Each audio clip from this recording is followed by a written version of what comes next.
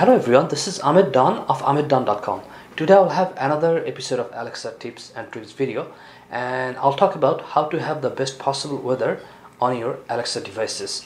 So if you have been using the default weather application or default weather on your Alexa devices, it works, but it's not the best out there. So for example, right now I'm going to just ask Alexa to give the weather, and you will see how it is. What is the weather? Right now in Toronto, it's 7 degrees Celsius with cloudy skies.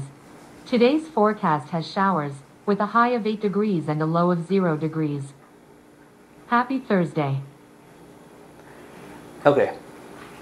So you can see that the default weather, it's okay, but it's not the best, or it doesn't have that many details. So I'm going to ask Alexa to use a different web or weather app, so which is going to be the Big Sky. So the Big Sky actually just uses the information from an application called Dark Sky, and which is a hyperlocal weather application. So it just pulls very specific weather and detailed weather from a specific location, and you can if you ask Alexa to use Big Sky, then basically you're going to get a very detailed weather which is not available on the regular default weather app Alexa uses. So in order to use this weather app, you have to just ask Alexa to open Big Sky, and then if this is not activated, Alexa might ask you for the first time that if you wanted to activate the Big Sky, then you have to just say yes. But for this device I have been using Big Sky, so it's not going to ask me that question. So let's start. Open Big Sky.